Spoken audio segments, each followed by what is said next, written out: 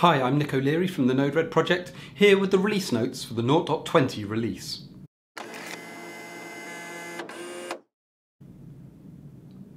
This release brings a major restructuring of the internals of Node-RED. It's now structured into multiple individual npm modules. Now this change won't mean much for most end users, as you'll still just install Node-RED and use it as you always have. But it opens up new options for how you can embed Node-RED into existing applications, reuse individual components of it, and in fact do far more. And it's a major step in our roadmap towards 1.0. As announced in the last release, you now need at least Node version 8 to run Node-RED. And we also support Node 10, and we will follow along with the Node LTS releases as they happen. The editor has had a number of UI changes. A Node's edit dialog now uses a tabbed interface to get to different sections of properties of the node. There's a new description tab that allows you to add documentation to every single node in a markdown format, along with a new markdown toolbar to help you format it, and a preview pane to see the rendered text.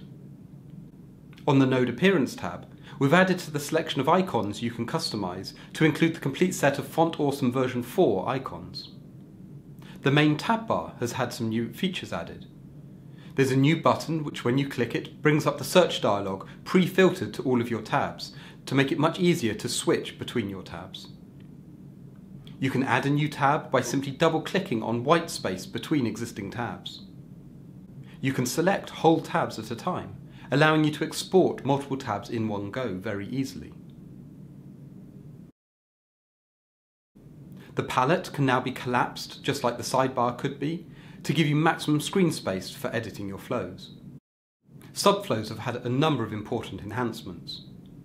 You can now add a special status node within the subflow to control what status messages the subflow instance node will emit.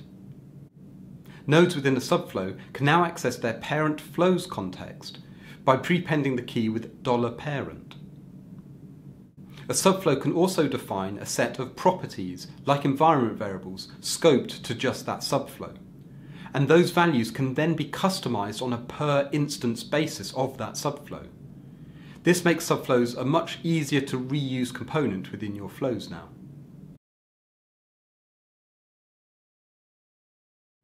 The link nodes have had a major change into how you can work with them.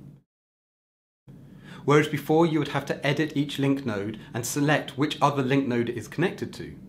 Now when you select a link node, it shows a new virtual port where you can then drag and drop wires between the link nodes just like you can normal nodes and wires.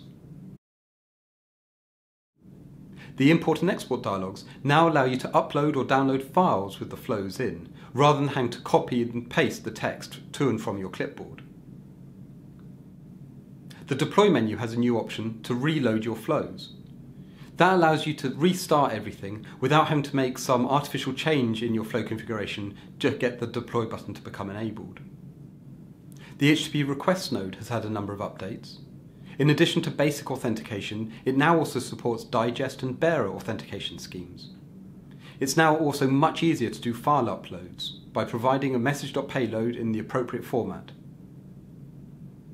The file output node has a new option to allow you to choose the encoding it should use when writing the file, rather than relying on the node trying to guess what the right answer is. The runtime offers a new command line parameter to enter into what we call safe mode. That will cause the runtime to load your flows, but not actually start them running. You can then open up the editor, make any changes you want, and when you hit deploy, the runtime will save those changes and exit safe mode and start your flows. That's useful if you accidentally create something in your flows that causes Node-RED to crash, or some behavior you just need to get rid of without it starting. And there are a bunch of other smaller changes and enhancements right across the editor and runtime. Have a look at the release notes for more details. This release is the next major step to our version 1.0. What we're looking at now is how can we accelerate our path to get to 1.0 sooner than we currently have planned.